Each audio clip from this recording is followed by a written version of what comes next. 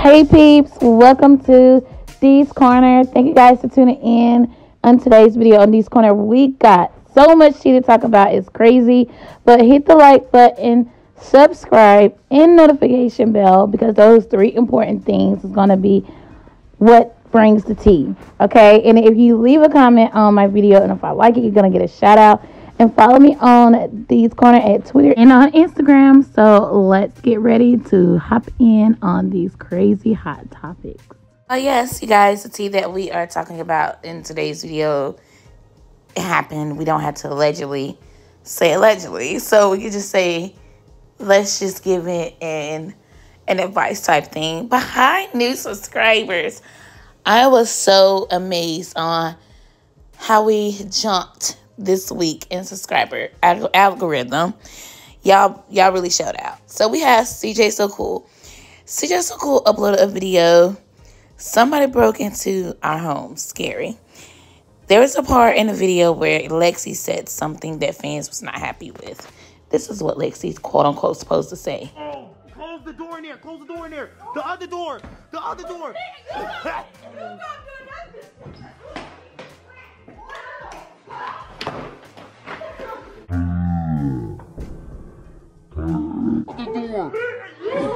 I'm not gonna say it in the video just to keep this channel, decent, but did y'all hear what she said? Like, it was so clear. I heard it. I thought I heard it.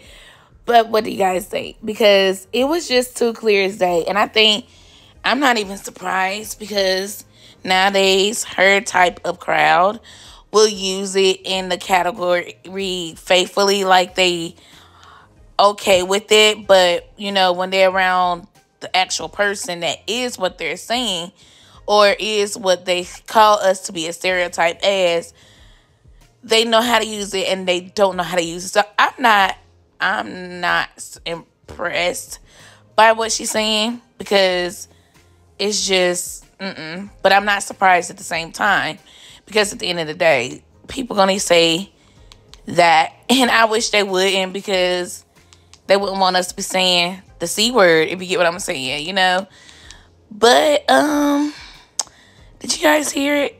I heard it clear. So let's talk about CJ So Cool and royalty. So, of course, it's Thursday. Of course, every Thursday before CJ get the twins, he has to see a court day. So, apparently in the court day, royalty is like saying, oh, I'm all this, I'm all that. Where is the proof? Blase, blase. Or either Mama Royalty is having her 2 cents and it's like, blah, blah, blah, blah, blah, all the above. Mama don't know how to stay in her lane. Royalty trying to play the image of the good girl, the mother image, but even though Royalty do stuff that she don't really supposed to do as a mother, she tries to put on that internet show like, how they do. When it comes out to couples breaking up, oh, I'm the mother, I do this, right? You don't do this. When the girlfriend's around, you guys know what I'm talking about. If you've been there, you should, relate to what I'm saying. But Royalty posted this. I've been called everything under the sun. Whole entire court case. But a bleep worker is mind-blowing. Now, a lot of people know that his current girlfriend, CJ So Cool's current girlfriend, quote-unquote, supposed to be the same thing that he's calling her, allegedly. We don't know. We haven't had the receipts given stating that he called her that in the court case. So we're just going to title this part of the video alleged. But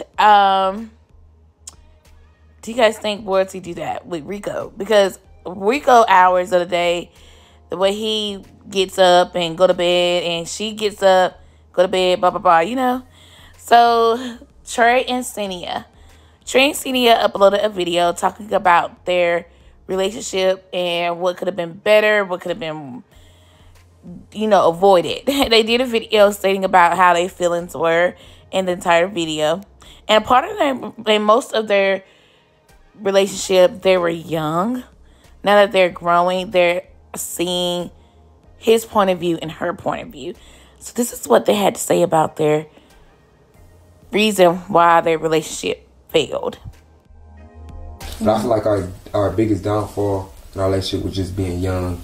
You know what I'm saying? Which some shit, like, you can't avoid that. Like, we was young, you feel me? It's a lot of shit we didn't know. It's a lot of shit we had to grow, you know what I'm saying? And we taught each other shit that we did like and that we didn't like, you feel me? So, yeah, I feel like that was our biggest downfall. I think, what you feel like our biggest downfall, what the biggest downfall of our relationship? I mean, that's why I'm going to speak for myself. Okay, yeah. So I'm not going to speak based off the whole relationship. Okay. But for myself, it was really attention. Like, I feel like our relationship, we didn't really pay attention to it as much as we should. Like, you know how things work. Right. Yeah, so like everything was really like, I play a part in that though. It just was like, it felt more strict on business versus strict on love, in a sense. So it was like, okay, you know, like you had what you had, you had what you was going on, had what you had going on. You know, you was working every day, and you still doing it. You know what I'm saying? Making your music, all of that, and then I was just starting off being an influencer. Which, yes, guys, he did give me the platform, which all y'all love to say. He did. You don't have to say. But I still grew. I still grew my supporters on my own. I feel like you know, like they still like me. You had your own channel. You had your, you feel me? Right. But. So yeah, I feel like I would agree though. We wasn't paying attention to. It wasn't like. It wasn't enough. It was, but I would say, like, me as being a man, I would say that I take fault in that solely because as being in a relationship, you is like as a man, you is supposed to be the leader. You feel me? I feel like that was my downfall in a relationship. But like before you met me though, I was already. You feel me? I've been paying my mama's bills since 18 years old. You feel me? Like. Having real responsibility, like we moved, like me and my brother, we didn't move him. You know, me and her mom didn't move them out the hood since we was like teenagers. You feel me? So we had a big responsibility. When you met me, that's all I know. You feel me? It's work, this, that, and I'm in a whole relationship, and I forget at times, even though I feel like I still am. You know what I'm saying? I'm giving something. I ain't just giving nothing. But now, me being a man, you feel me, growing older, I'm able to be like.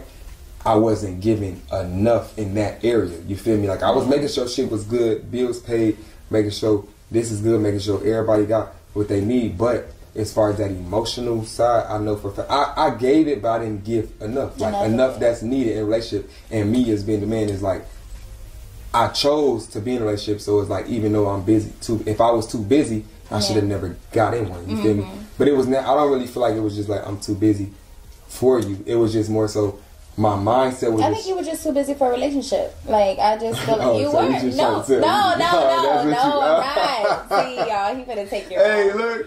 No, so I'm just saying, like, because that's what you always used to tell me. Every day it was like, every time I complained, but I'm not gonna lie, sometimes I did complain off my own emotions, and I just should have sat there and, you know, I can admit that. Okay. I was being a girl, basically, so most of the time. But sometimes it was like, okay. Every time I would bring up to you about the days or, you know, like we're not going out enough or like the only time we would go out would be with everybody else. It was like, okay, you will always say, well, you know I'm working every day. You know I'm working every day. I'm like, okay, I'm trying to understand that, but I'm still, I still need you. Basically, yeah, and then I got pregnant and I needed you more even then. But it's like you worked harder even more. And I get why, because we had a baby on the way, but... it was like, still make that time. Even if it was like 3 o'clock in the morning. Under the video and said, yes. I could have made more time for sure. Like, that's something that I realized. Like, I'm obviously going to read through the whole entire thread, but you guys can, you know, go through the whole thread and pause the video if you like. And that's how you get everything about what he said in the comment section. But how do you actually feel about both parties together once they all sat down? So the fans was like, he was raised on survival, she was raised on love. It would take a lot for them to understand each other. Would you guys rather be raised on survival or would you rather be raised on love? Question of the day. And this other person said she loved him for him. She didn't care about the things he could buy. Men don't understand affection. It's almost everything that a woman needs. That's also priceless. We need that affection. We need it. We need it because it's very important no matter what. I can say, like, I can agree when she said when she became pregnant. Emotions go above and beyond, let's just say.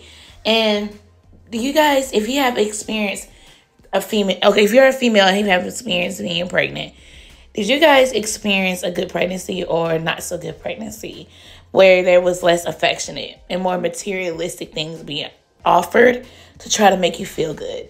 How would you feel about that if your partner or someone who you thought was real close to you gave you more of that instead of affection?